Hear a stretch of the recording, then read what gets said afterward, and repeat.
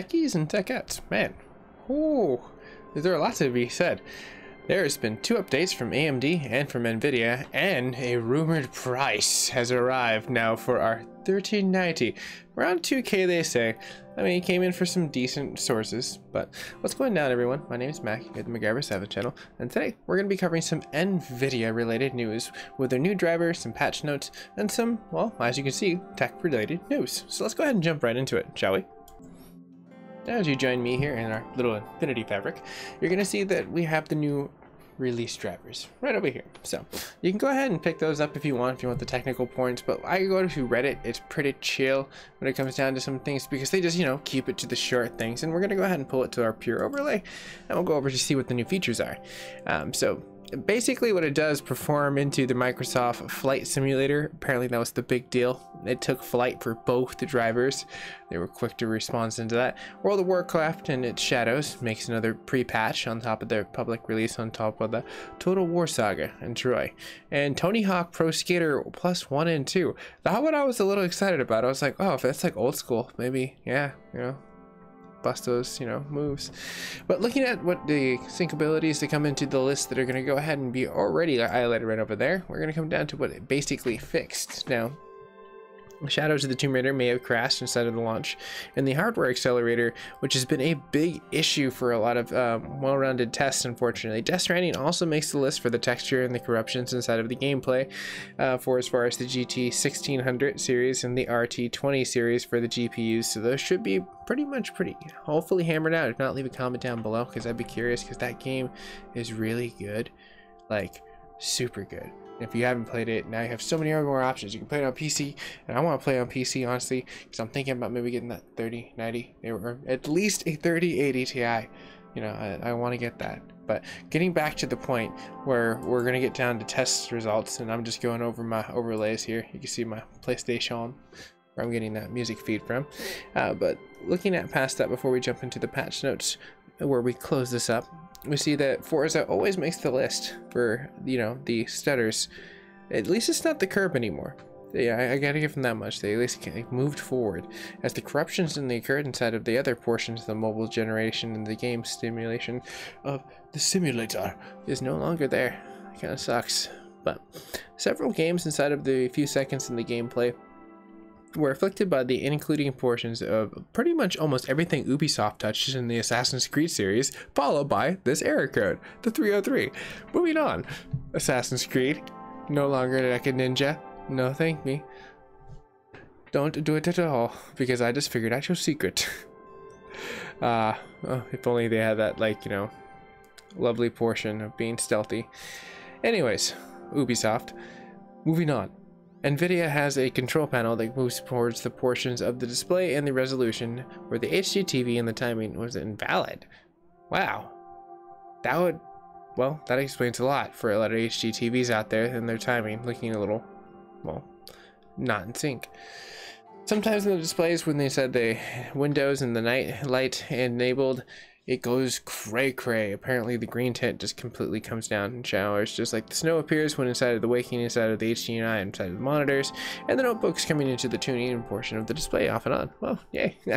Open resource issues are a lot to be had. No longer inside of 7, but seems like a lot of 10, especially. Oh, look, the curb. It's still there. See? Forza. Who would have known? But this link will be down below. You guys and gals can definitely check that for as far as the open cases and see if those are something that is afflicted to you. But one of the cooler things that I end up sizing up into this is benchmark scores, which I like. If you're new to the network, you can always hit that like and share, subscribe, all that fun stuff. You can do if you like. But if not, you know, hey, get cool for some benchmark scores at least. Those are coming up next, and we're having a very interesting topic with the, well, is the scheduling even worth it? And will scheduling have anything else where it has variable refresh rates? It depends on what your monitor is sized up to in order to intertwine with that. Sometimes the variable refresh rate kicks butt, but for this test I utilized a, let's see here, my 1060 and my 2080 Ti, and you know, for the RTX we got all the fun things, and then we have like the basic kind of like, I guess, kind of really behind the road nowadays if you look at like where the spectrum of GPUs are going, because it's gonna be really cool during September and going into like November. Oh gee golly. It's gonna be fun. all new technology. But as we have passed the 452.06 in its testing marks, they do come in pretty well rounded. But what I figured out as we look at some of the very beginning tests, we're going to go ahead and look at, well, Firestrike. So when sizing up Firestrike, the one on the right is with the accelerator off, the one with the left is on the accelerator on.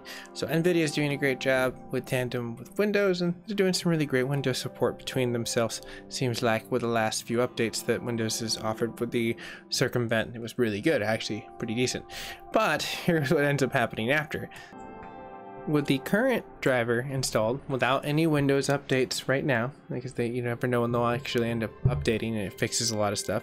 Right now it seems like there is a little bit of reduction with inside of Firestrike, just a tiny bit, not too much. So at this point in time, with the best solution I would say, and through the conclusive scores that I did throughout Firestrike, just if you notice a title that you're using that uses DirectX 11, turn off the advanced scheduling. I think it might work. For right now, that's kind of what I say for the Nvidia users. Turn off the advanced scheduling. Kind of sucks, at least until the next Windows update. Then if you notice an issue, toggle it back on. I know, this is the world we're living in techs. 001, it's off and on, it's off and on. Isn't that ironic? It's a little funny, actually. But moving on past the off and on of the switch of what goes on with here on my channel, we're going to be going ahead and look at the DirectX 12, because that's actually kind of the reverse, which was I thought was a little bit hilarious. So it actually worked with it being on, so they need to kind of make a balance, I feel like. So if you're playing a DirectX 12 game and it doesn't size up, then it's like, okay, but at least it's consistent with the tensor cores. The tensor cores with it off work really well, I noticed, with the advanced scheduling off. So at least if you're using DirectX 11 and it's using ray tracing, you're in like Flynn, seriously. But let's go ahead and take a look at some benchmarks. So, old driver, and we have advanced scheduling completely off on the right, and we have it on with the left. So you can see, oh no, it's no, what's going on? It should be working, right? And with the new driver installed, you see that consistently with it off, it actually works better. It beats it by a few points, though it does get a little bit, tippy-toed towards where it having it off, but maybe being on. But I see no point. Just at this point in time, if you have DirectX 11 and ray tracing, leave it off for now till Windows updates.